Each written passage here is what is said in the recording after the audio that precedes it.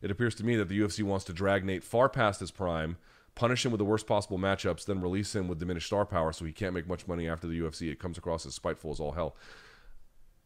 Right. Right.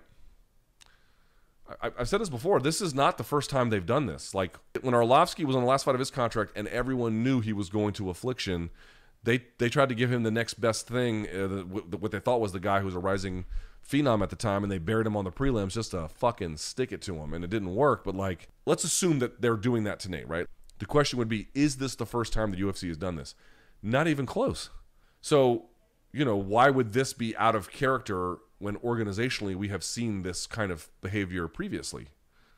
You ever seen that meme where it's like James Franco and he's got the noose around his neck and he's like, first time? Seems like a lot of fans are like looking across and seeing James Franco. It ain't the first time.